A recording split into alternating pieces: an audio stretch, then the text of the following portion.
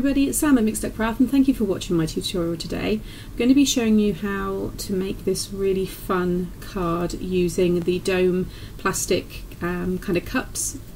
We received this in the July Hobbybase kit, so I'm going to show you how I've used it for this particular card. So we received this card that it matches, so it all fits in there, and I'll share all the links to the supplies in my video description below.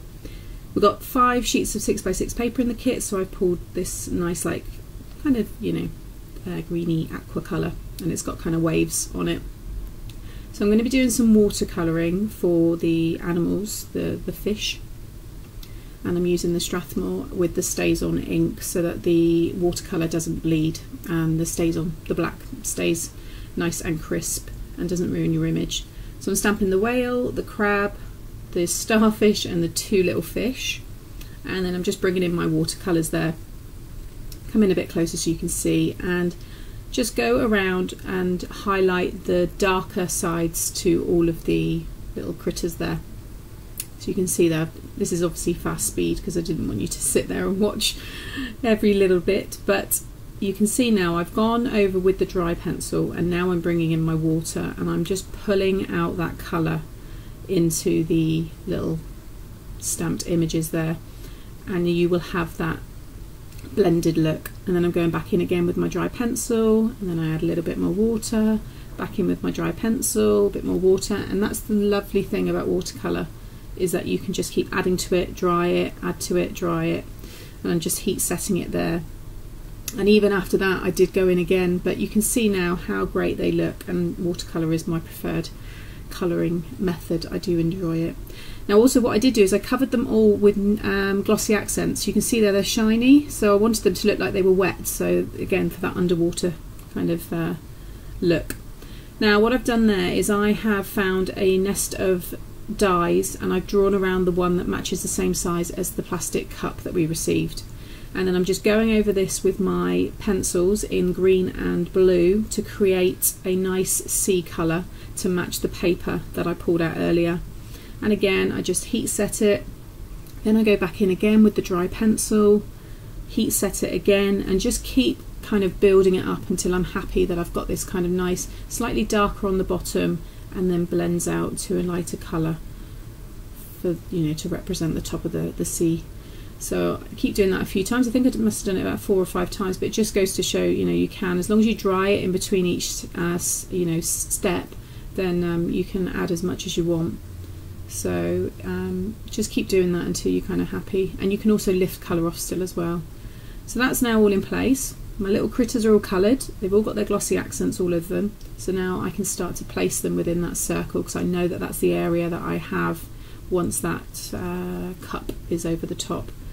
So I've got my 2 little fishes at the top. I wanted them to look like they're kind of like passing each other and chatting, and then the other ones are on the kind of seabed, and then the whale's the main one.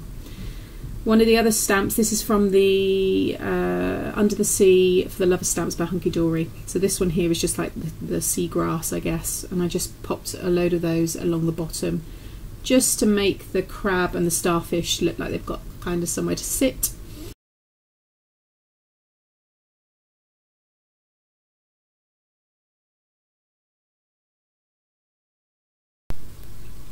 And then I'm just going to go and pop little bubbles coming out of all the fish and the crab and the starfish. The idea was that they're kind of all chatting to each other.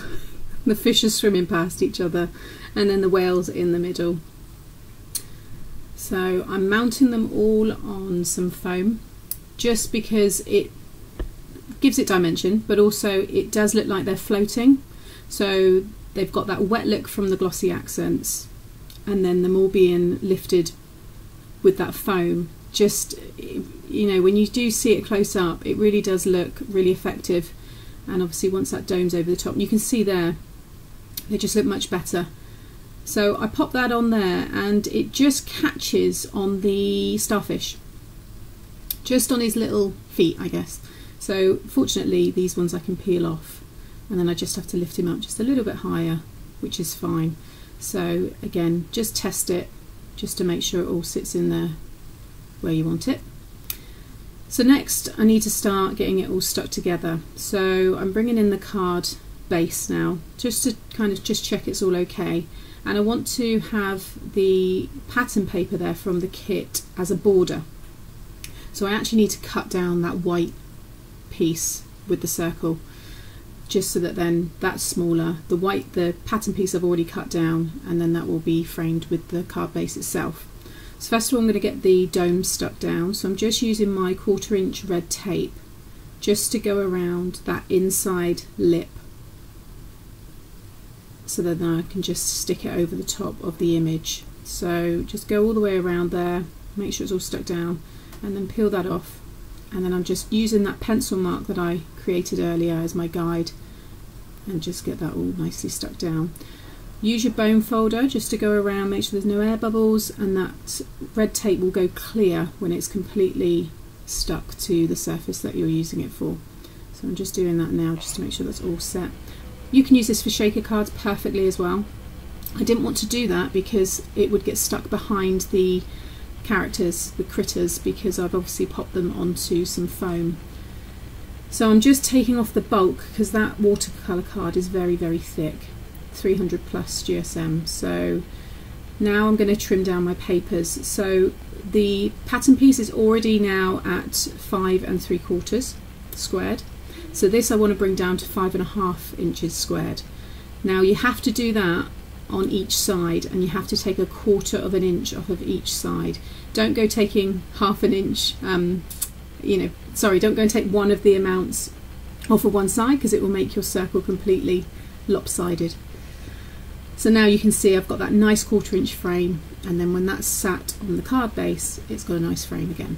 So now I just need to get it all stuck down. So I'm applying now that same red tape to the front lip of the dome, exactly the same way that I did before, and then that one now can be stuck down to that white piece. So just make sure that you've got everything lined up, it's all facing in the right direction, and then when you're happy just stick that over the top, and again just go around and make sure that's really, really stuck down. Now because the watercolour card, again, as I said, was very thick, it's actually raised very slightly off of that background card. So what I'm going to do is just add the glue just to the circle, and then there's just that little bit of dimension from it, because if you add the glue on the corners as well, you'll end up seeing a ring, and it would just obviously end up, ruining your card. So this has got another little bit of dimension, and then once that's all stuck down, I'm going to apply some foam adhesive to the back of that whole piece, as you can see now, and get that stuck down. So there is lots of dimension for this. It does come with an envelope, but it's much better to go in a box envelope. You don't want to crush that dome, especially if you're posting it. So I will link some of the box tutorials that would maybe work with this card. So again, there I'm just making sure it's really, really stuck down. It's a top folding card, which I think worked well with this style, and you can see there how it looks. It just is such a good effect. Brilliant. So now I'm bringing in the glossy accents again, and I'm just creating some more bubbles just to kind of bring that wet look to the front of the card. It's a bit of texture, and I just think it kind of finishes off and brings that kind of theme of under the sea all together. In the stamp set you also had some funny pun phrases. So the one I'm using on this card is the, what was it, splashing? I can't even read what it said now. Have a splashing day. There we go. And I'm just fussy cutting that out. And then again, popping some foam on the back there. And then that is going to be mounted in the bottom right hand side of the card.